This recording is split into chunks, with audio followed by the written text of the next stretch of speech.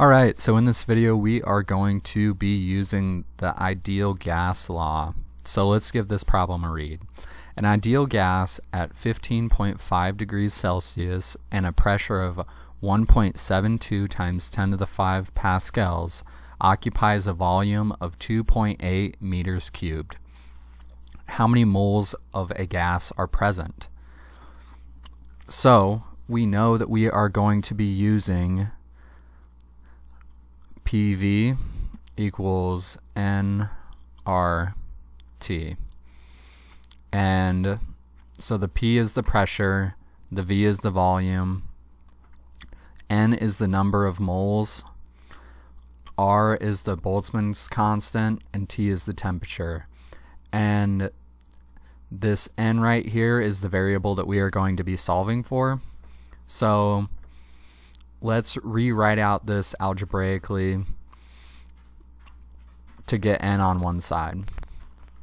So what we're going to do is we are going to divide the R and the T over, so we will get N equals PV over RT.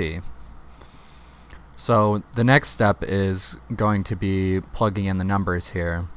So we have 1.72 times 10 to the 5 pascals times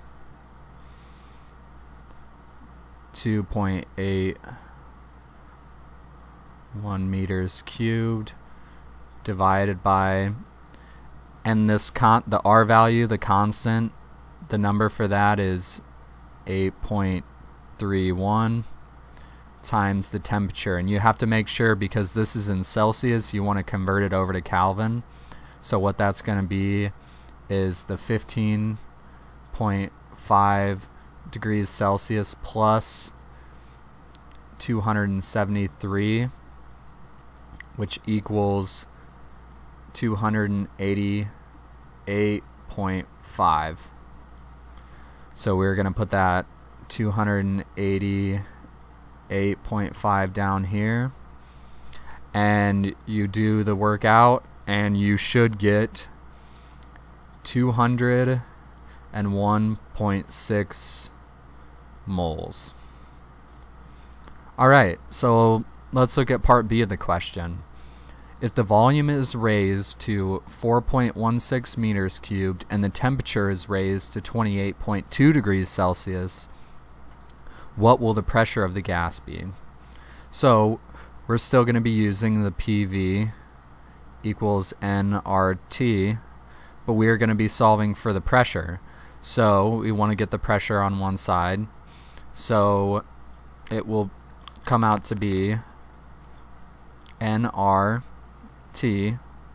divided by the volume. And so now what we're going to do, because we just solved for the moles over here, so it is going to be 201.6 times the constant, which is 8.31, times the temperature. So remember 28.2 degrees Celsius, so let's convert that over. 28.2 plus 273 equals 301.2 Kelvin. So we'll put that over here, 301.2, divide all that by the new volume, which is 4.16, and your answer should come out to be 1.21 times 10 to the 5 pascals.